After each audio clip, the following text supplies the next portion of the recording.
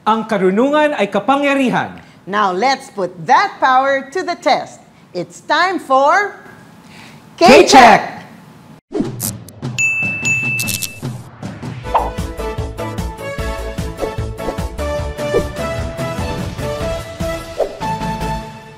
Hello everyone! Ako po si Gabby Concepcion, the attorney, not the artista. At ako naman po si OJ Cerquinia, and this is K-Check, the newest and smartest game show on Philippine television. We searched all over the country for people na hindi nagsasawang dagdagan ang kanilang kaalaman. Dito po sa K-Check, titingnan natin kung gaano katalas at katindi ang brain power nila. And in the final week of competition, malalaman natin kung sino ang tatanghaling kauna-unahang K-Check champion. 4 na contestants ang dadaan sa ating karunungan check sa araw na ito. Celine is a graduating UP Diliman BS Electronics Engineering student, a proud Batangueña and a frustrated crocheter who uses a popular song as a timer for anything she does.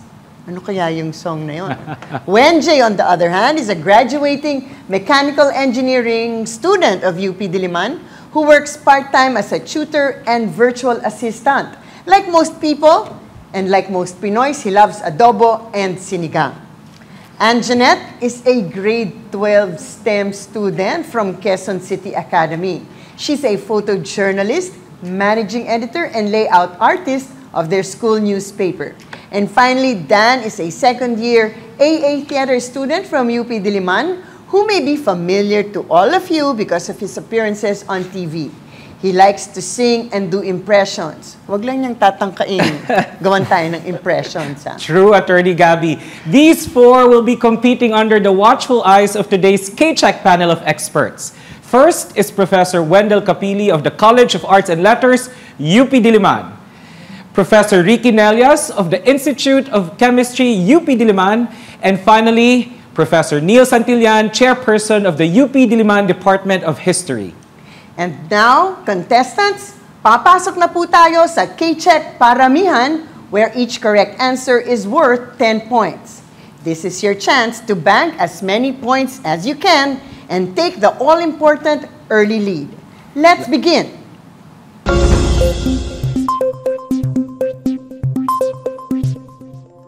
Celine, first question.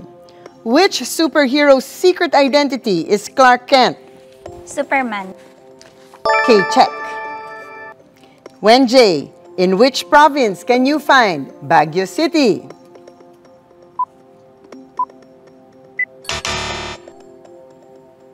The correct answer is Benguet. And Jeanette, what does the I stand for in the government institution initials GSIS?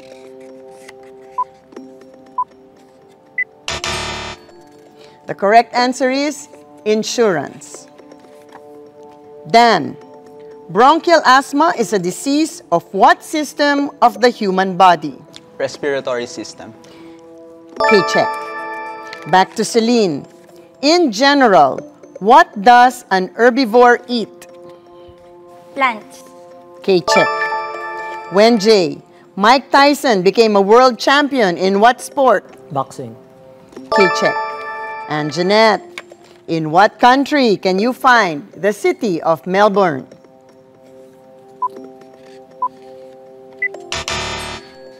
The correct answer is Australia. Dan, which Oscar Award winner popularized the songs My Way and Strangers in the Night? Frank Sinatra. K-Check. Back to Celine. In what U.S. state can you find the cities of Dallas and Houston? Texas. K-Check. Wenjay, which flightless bird of Antarctica gave its name to one of Batman's arch enemies? Penguin. K-Check. And Jeanette, what sport is associated with Le Tour de Filipinas and the Old Tour of Luzon? Arnis. Mali. The correct answer is cycling. Dan, what city is home of the Bears and the Bulls in Major League Sports? Memphis. Mali. The correct answer is Chicago. And that's it for our first round, the K-Check Paramihan round.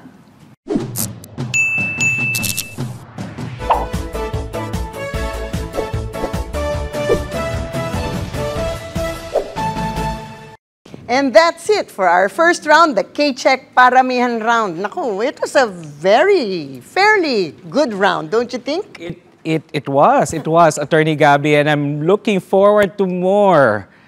I think our audience members are enjoying this show so far, but I wonder what our panel of experts thinks, no? Particularly Professor Ricky. Sige, may tanong ako kay Anjanette. Ang interest mo daw ay photojournalism. So, paano ka nagka-interest dito at anong mga plan mo about this?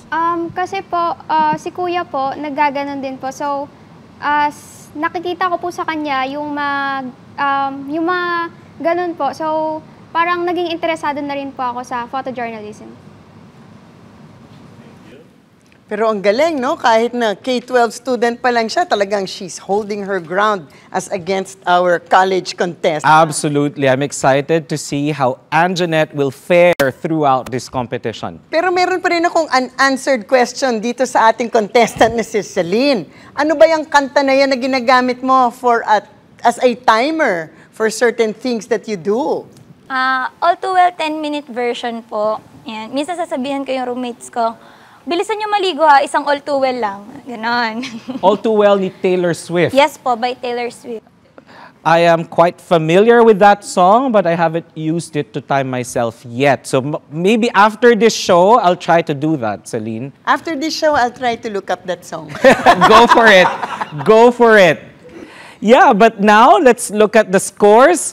Celine has a total of 30 points. Wenjay has 20 points. Anjanette, kaya pang humabol. Nag-uumpisa pa lang tayo. Dan has 20 points. And I'm sure yung mga viewers natin nakikisagot din yan, ha? Siyempre. So, ating mga viewers, how did you do against our contestants? At ready na ba kayong lahat para sa ating pabilisan round? That's next, here on K-Check! Tuloy pa rin ang ating karunungan check so far. Ang update ng ating mga points, Celine with 30, Wenjay with 20, Anjanette with 0, and Dan with 20 points. Ngayon, Professor Wendell, baka gusto mong tanungin ang iyong katukayo sa ating isa sa mga contestants natin, si Wenjay. Wenjay, since ikaw ay galing mechanical engineering, I'm just curious, other than studying mechanical engineering, anong ginagawa ng mga tiga-mechanical engineering outside mechanical engineering? Wow. Ako for me, ang mechanical engineering po, actually, it does mechanical engineering. Pero ako personally, ang gusto ko po ay mag-manage ng projects or ng tao. So, personally, I would like people management po for my track. Yes. Mechanical engineering is just parang it's your initial step, parang Yes, foray po. into that venture. Yes, Thank you. Gusto talaga ni Wenjay pahirapan ang buhay niya. Well, that's not too mechanical an answer Yes. from a mechanical engineering student. So go for it, Wenjay. But now, balik muna tayo sa competition. We're now going into K-Check Pabilisan. Here, you need to buzz in first to get the right to answer the question. Correct answers are worth 20 points, pero sa round na ito, minus 10 points ang maling sagot. Kaya sa inyong apat, think before you press that buzzer. Let's begin.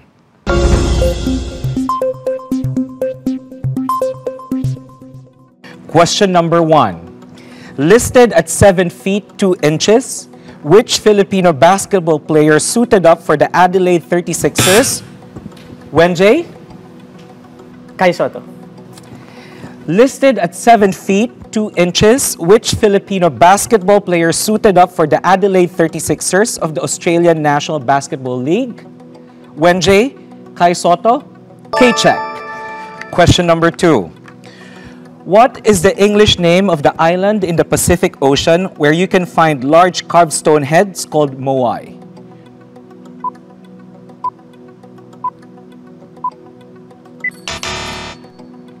Answer, Easter Island. Question number 3.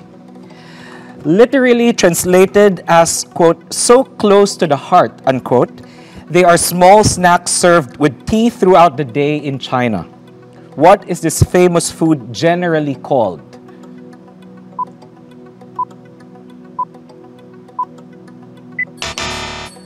Correct answer? Dim sum.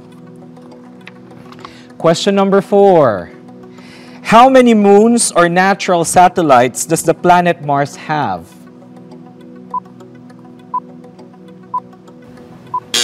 Dan? None. There are Mali. no moons. Anjanette? 2. Anjanette, 2. K-check. Question number 5. Which small island state separated from Malaysia in 1965 to become an independent nation? Wenjay? Singapore. Wenjay, Singapore, K-check. Question number 6. Bulusan volcano made the news when it erupted last June. In what province can you find Bulusan volcano?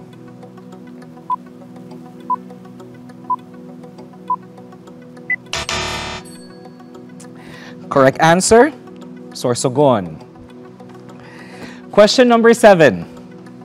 What is the name of the supersonic airliner which was the fastest commercial plane from 1976 to early in the 21st century?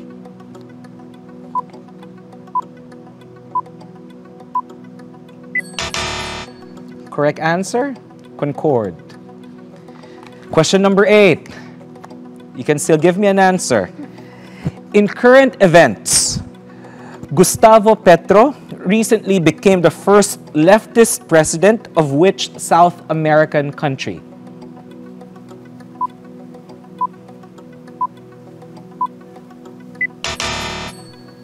Correct answer, Colombia. Question number 9. Which famous merchant and explorer from Venice traveled through Asia along the Silk Road during the 13th century?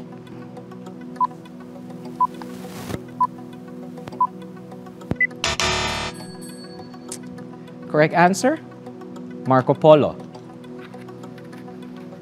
We're almost done with this round. You can still give me an answer. Question number 10. A starving beluga whale stranded in the River Seine near Paris made the news after it was given vitamins when it refused food.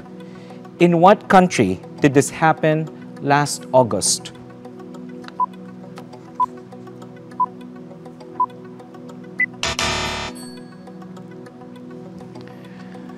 The Q is in the question. Correct answer, France. Question number 11. What song by Glass Animals made it to number 1 in the music charts in March 2021 and then again in March 2022 and now has more than 1 billion streams on Spotify?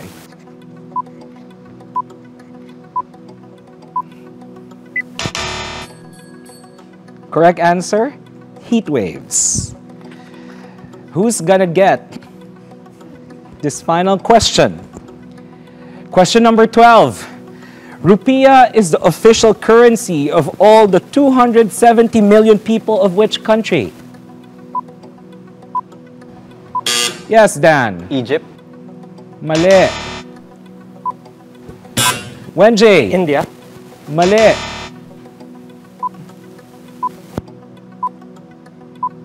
Who's gonna dare?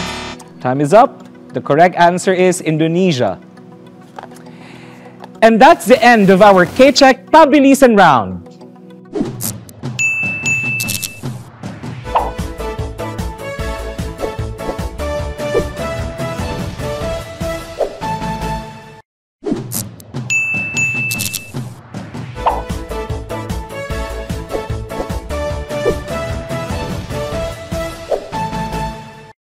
And that's the end of our K-Check Pabilisan round. Attorney Gabby, what do you think of that round? Well, it went by so fast, and based on our scores today, sabi nga nung isang artista dati, you can never can tell kasi nag-iiba, di ba? Tama. Nag-iiba ang shifting ng mga points natin. So we really need to wait for this one. Tama. What about you, Prof. Neil? What do you think? Maganda yung laban kanina. Oh. Slowly but surely, baka bibili sila mamaya sa round 3. Pero may tanong ako para kay Dan.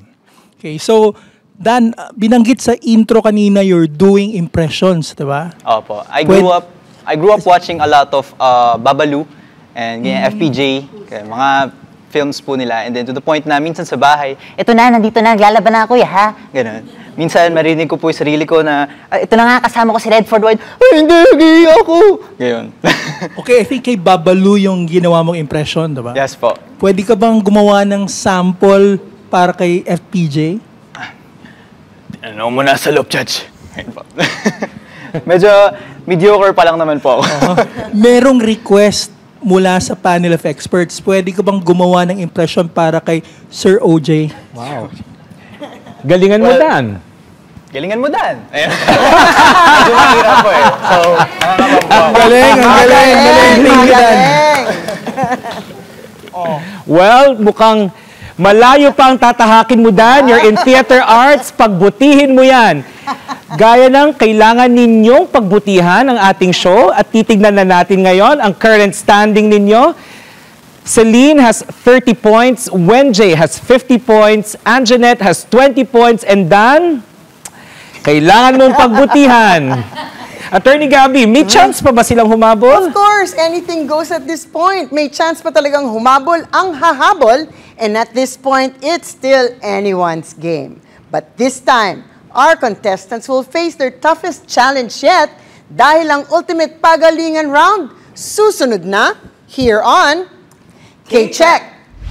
Welcome back at ang standing ng mga contestants natin, Celine at 30 points, Wenjay with 50, Anjanette with 20, and Dan with 0 points. So talagang we need to wait for the next round to see. Attorney Gabby, gitgitan pa sila ngayon, no? At malalaman natin sa ating susunod na round, ang ating final round, the K-Check Ultimate Pagalingan, kung sino ba ang mananalo sa kompetisyong ito. Sa huling round, correct answers are worth 30 points. Wrong answers get a 15-point deduction.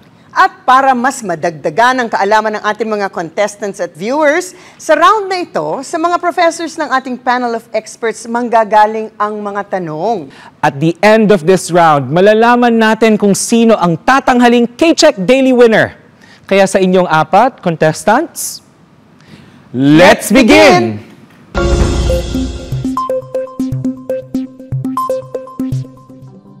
Andito tayo sa ating Pagalingan Challenge kung saan hindi lamang sa sagot magpapagalingan sa mga tanong din ng ating panel of experts. Prof. Wendell, umpisahan mo na. First question, he is one of the world's best-selling musical artists with sales of over 88 million records. He received 10 Grammy Awards and 4 Primetime Emmy Awards, among others. And according to Billboard, he is the best-performing male soloist in the history of the Billboard Mainstream Top 40. Who is he? Dan? Is it Bruno Mars? Mali. Anjanette? Justin Bieber. Mali.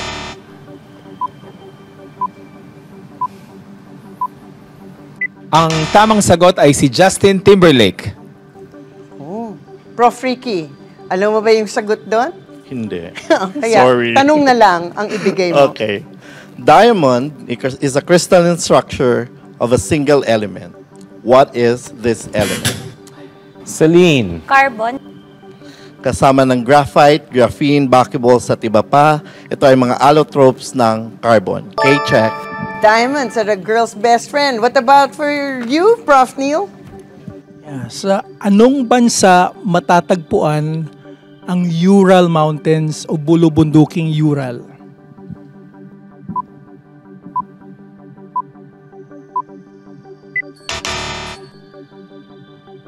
Ang bulubunduking ito ay isang tradisyonal na hangganan ng dalawang kontinente, Europa at Asia. Ang tamang sagot ay Russia. Okay, second round, Professor Wendell. Okay, question. Name the first Filipino film to be included in the competition section of the Berlin Film Festival. In 2008, the film won the Viewer's Choice Award for Best Film of All Time from Asia. given by CNN Pacific Screen Awards, beating 9 other films around the world voted by thousands of film fans. So it is widely considered as one of the greatest Filipino films of all time. Ano po itong pelikulang ito?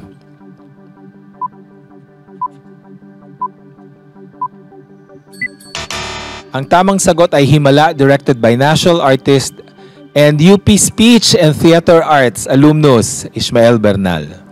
Wala daw kasing himala. Prof. Ricky? Okay, math naman tayo. Given a sequence of 5 consecutive odd integers, if the sum of the first 2 odd integers is 52, what is the sum of the last 2 integers?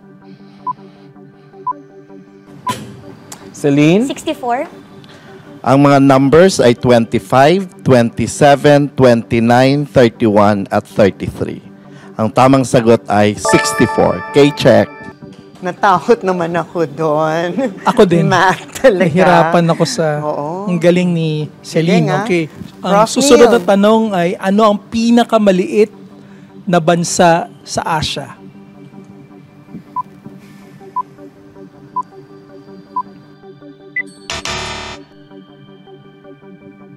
Ito ay isang bansa na matatagpuan sa South Asia at dahil sa global warming, may posibilidad na mawawala ang bansang ito.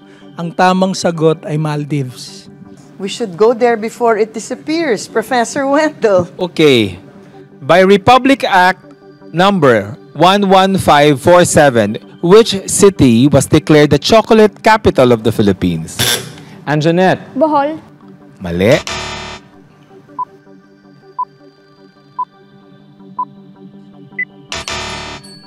Ang tamang sagot ay Davao City. Malagos chocolates, remember? That's right, with plugging. Professor Ricky. Okay, next. What layer of the earth includes the brill, upper portion of the mantle, and the crust? Wenjay? Gothenburg discontinuity. Mali.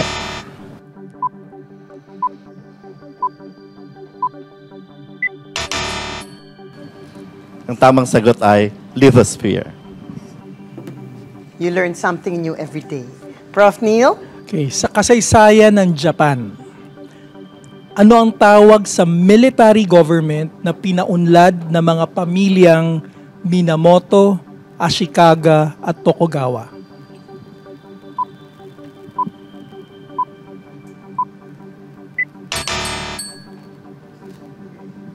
Posible, hindi ba kayo nagbabasa sa mga manga? Ang tamang sagot ay shogunate o shogunato. Okay, ito last question sa aking area. Name the broadcasting and observation tower in Sumida, Tokyo that became the tallest structure in Japan in 2010. Wenjay? Tokyo Tower. Mali. Tapusin ko lang yung tanong, no? And the tallest tower in the world in 2011.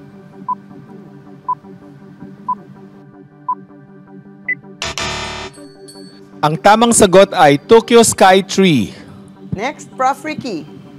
What do you call the sensory system of a fish that is located below the skin and is used to detect movements and vibration in the water? Dan? Is it sonar? Mali. Wenjay? Scales na lang. Mali.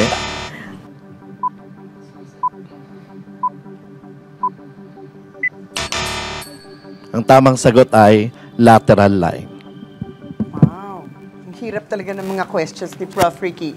And for our last question, Prof. Neil. Yeah, so huling tanong, ano ang kinikilalang banal na bundok na nasa isang aktibong bulkan na nasa hangganan ng Laguna at Quezon Province?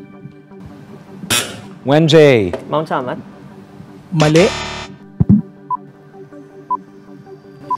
Celine? Mount Makiling. Mali.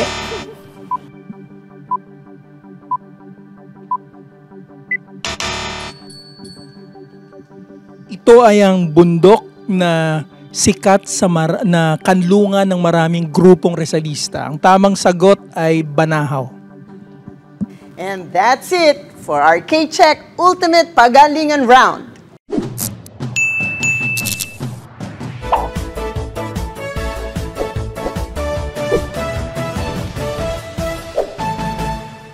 Congratulations to Celine, our K-Check Daily winner, with a final score of 75 points. We will see Celine again on Friday when she competes with our other daily winners for a spot in our semifinals. Thanks to Wenjay, Anjanette, and Dan for joining, and to the members of our panel of experts, Professor Wendell, Professor Ricky, and Professor Neil.